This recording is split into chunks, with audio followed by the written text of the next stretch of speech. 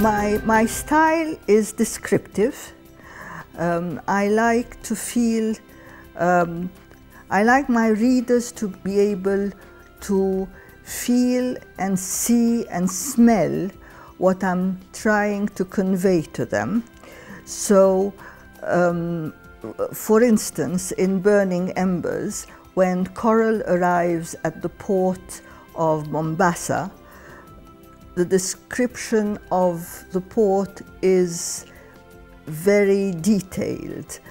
She can smell the tar, she can see the colors of the people and what they're wearing, she can hear the noise. So all the senses, I use all the senses because I want my reader, I want to convey to my reader the atmosphere, the feel of the place, so they are transported into my world.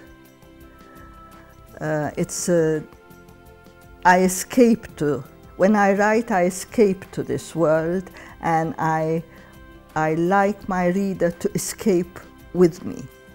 I'm at my happiest when I'm writing.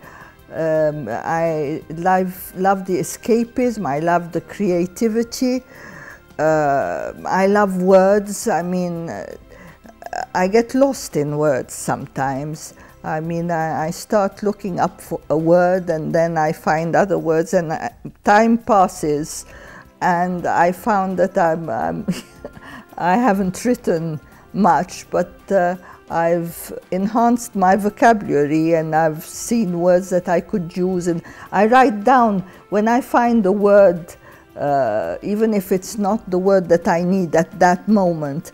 I write it down in my little lexique, where I have words which I can use later on. So I would always write. I love writing. It's my life.